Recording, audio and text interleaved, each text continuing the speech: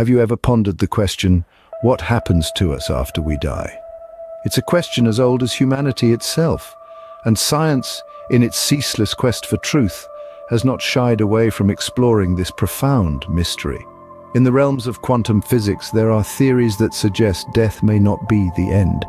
Scientists have speculated about the concept of biocentrism, a theory that posits life and consciousness as fundamental to the universe, not just mere byproducts of evolution. According to biocentrism, our consciousness does not disappear after death, but rather it's possible that it simply migrates to another universe. Moreover, the law of conservation of energy provides another perspective. This fundamental principle of physics asserts that energy cannot be created or destroyed, but only transformed. If we consider consciousness as a form of energy, then it stands to reason that it must continue to exist in some form even after our physical bodies cease to function.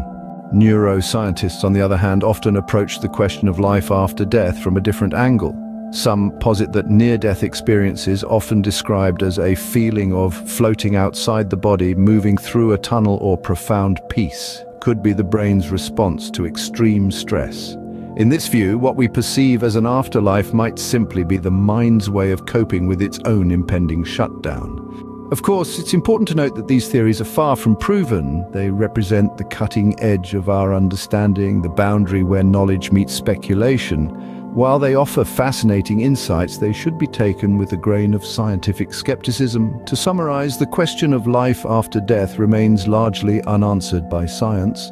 Quantum physics suggests the possibility of consciousness migrating to another universe, while the law of conservation of energy implies that our consciousness as a form of energy could continue to exist in some form after death. Neuroscientists, meanwhile, propose that near-death experiences might simply be the brain's coping mechanism for extreme stress.